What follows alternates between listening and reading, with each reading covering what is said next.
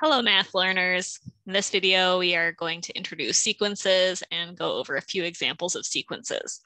So to start, let's define a sequence. A sequence, you can just think of that as an infinite list of numbers. So it's a list of numbers that goes on forever. So here's a couple of examples. We've got 2, 4, 6, 8, 10, 12, 14, 16, 18. Keep on going.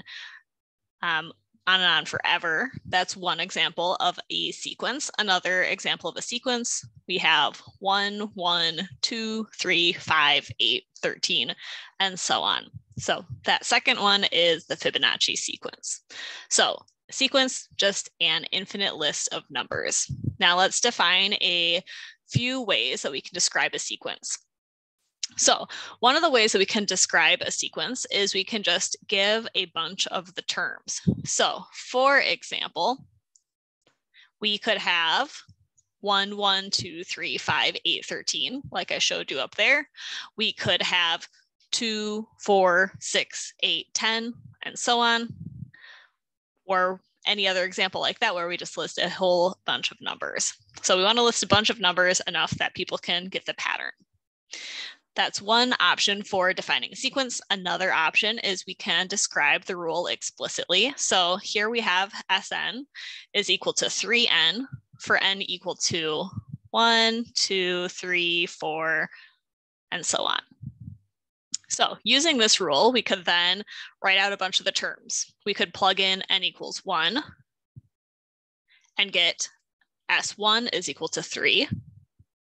We could plug in n equals 2 and get 3 times 2 is 6. We could plug in n equals 3, and then Sn would be S3 equals 3 times 3, we'd get 9, and so on. This would give us all the multiples of 3. So those are two of our options so far. Just list out a bunch of the terms or describe the explicit rule. A third way that we can define a sequence is we can define it recursively. So we can give the first term or the first few terms, and then we can give a rule for how to get future terms based on already described terms. So for example, let's have this rule here. S1 is equal to 1, meaning our first term is 1. And then this rule is saying that to find a term, Sn, we're going to take the previous term, Sn minus 1, and we will add 3 on. So using this rule, we can now write out our sequence. We already know that the first term is 1. So our sequence starts with 1.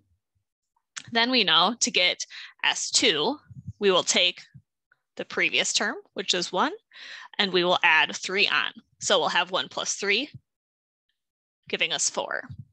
To get the next term, we take 4 and we add 3 on, giving us 7.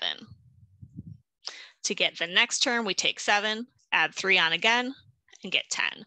We just keep adding 3 over and over and over because that is our rule. All right, so that is what our sequence could look like. So some sequences are easier to describe recursively. Other sequences are easier to describe with an explicit rule. It just depends on what the sequence is. And if we have the sequence defined recursively, we can always produce that list of numbers. Or if we have the list of numbers, we can either describe the sequence with the explicit rule or recursively or both. So we can move between these different rules, these different ways of describing our sequence. And that's what we'll do a little bit with the rest of the video. Okay, one more example of a sequence that's defined recursively. Here in this one, I give you the first 2 terms. S1 is 1, S2 is also 1. And then our general rule is to get the term Sn plus 2, we'll take the sum of the previous 2 terms. So we know that the sequence starts with 1 and another 1. So the first 2 terms are 1 and 1. Then to get the third term, we add up the previous 2 terms. So our third term is 1 plus 1, or 2. Our fourth term is found by adding the second term and the third term. So we'll add 1 and 2 to get 3. To find our fifth term, we add up terms 3 and 4. So we'll add up these two terms here to get 5. And we can just keep going like that, add up the 2 previous terms to get the next one and the next one, and so on. Okay, so let's do a few examples. Here you can pause the video and go ahead and try to write the first 5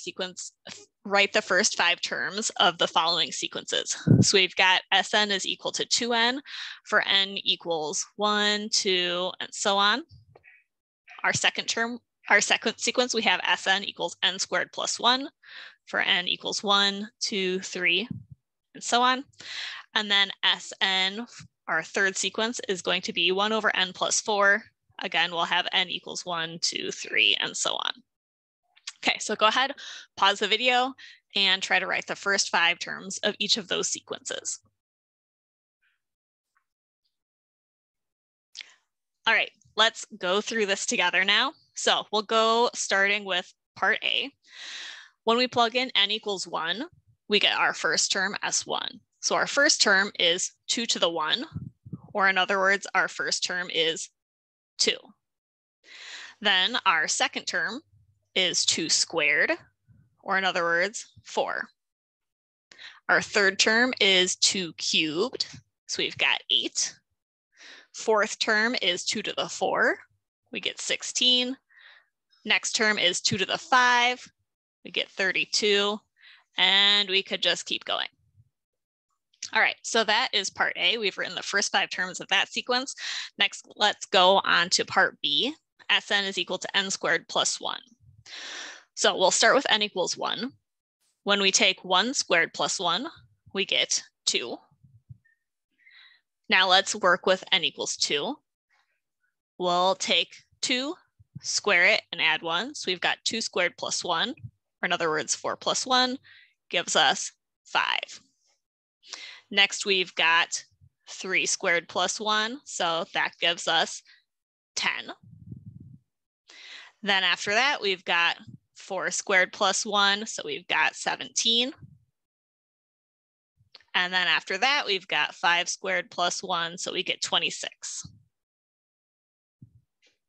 And we could keep on going like that. All right, now our last sequence here, Sn is equal to 1 over n plus 4. When we plug in n equals 1, we get 1 over 1 plus 4. So we get 1/5. Our next term is 1 over 2 plus 4. So we get 1/6. Our next term is 1 over 3 plus 4. So we get 1/7, then 1/8, then 1/9, and so on. All right, so those are the first few terms of our 3 sequences here.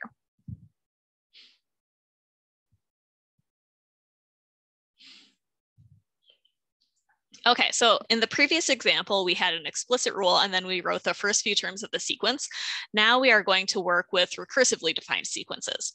So write the first few terms of the sequence, or here are the first few terms of the sequence. We want you to find the recursively defined rule. Okay, so this is saying that our first term is 1, second term is 2, third term is 3, fourth term is 4, and so on. So take a moment, you can pause the video and try to write the sequence with a recursive rule. So fill in this part here in pink.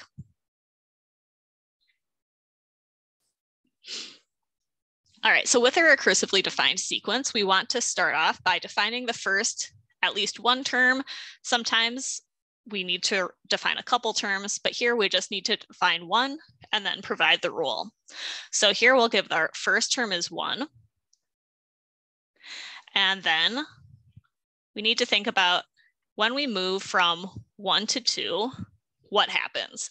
When we move from 2 to 3, what happens? When we move from 3 to 4, what happens? And we can see when we go from 1 to 2, there's a few different things that are happening. One option is we are adding 1 on. Another option is we are multiplying by 2.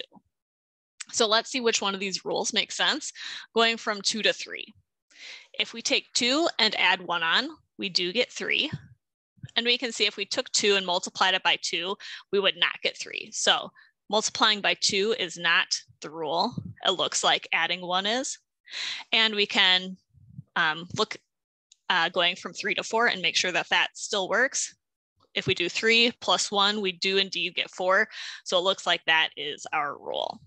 So our rule is S1 equals 1, and then the nth term is equal to the previous term plus 1. So here's our rule. All right, next example, let's take the sequence Sn equals 2 to the n, and we're going to rewrite that as a recursively defined sequence. So remember in the last one, we said we need to define the first term and then give the rule. So that's what we're going to do in this next example as well. And little hint for you, when we have the rule, the explicit rule, sometimes it can help to write the first few terms of the sequence. That can help you to see what the rule could be to go from term to term. Okay, so go ahead, pause the video for a minute and try to write our rule here. S1 equals something, Sn is equal to, then figure out the rule.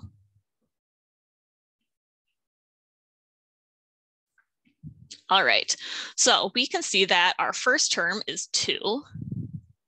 And then to get from the first term to the second term, we are multiplying by 2. To get from the second term to the third term, we're multiplying by 2. Each time we're multiplying by 2. So we are going to take the term before it and then multiply by 2. So Sn is equal to 2 times Sn minus 1 for n equals to 2, 3, 4, and so on. Okay, in other words, the nth entry is just double the previous entry. Now, once you have your rule figured out, it's always a good idea to check your work. So let's forget about these numbers that we've already written here. And let's just make sure that when we use this rule and write out a bunch of terms, that it indeed matches the terms that we found earlier. So according to this recursively defined rule here, the first term is 2. All right, so that's great. The second term should be 2 times the previous. So we'll have 2 times 2 or 4. The next term should be 2 times the previous. So we'll have 2 times 4, 8. Next term will be double the previous term. So we'll have 16. Double that, we get 32, double that, we get 64, and so on. So it looks like that checks out. Our recursively defined sequence indeed matches our explicit rule that we found up here. All right, so just to recap, we saw that we have a few different ways to define a sequence. We can just list out a whole bunch of the terms. We can give an explicit rule. So by explicit rule, we mean the rule depends only on n and then constants or maybe log or other functions like that. Or we can define the sequence recursively, meaning that each term is going to be written as a function of one or more of the previous terms. So here we're saying the nth term depends on the one previous term. With our Fibonacci sequence here, the n plus 2th term depends on the nth term and the n plus 1th term. All right, so that is your whirlwind introduction to sequences. Hope that went well. In the next video, we're going to talk about convergence of sequences.